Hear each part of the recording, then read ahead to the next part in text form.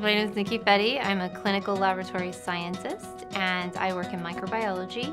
Parkview has 400 beds. We do automatic ID consults on every single positive blood culture patient. What that means is that we have 24-hour infectious disease specialists on call that are ready to handle each and every septic episode.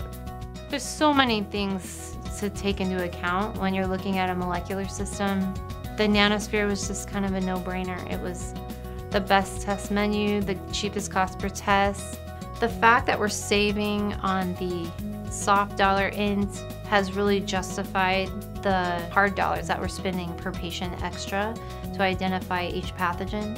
Without rapid molecular testing, you would have to wait 18 to 24 hours before you have even a basic ID on the organism.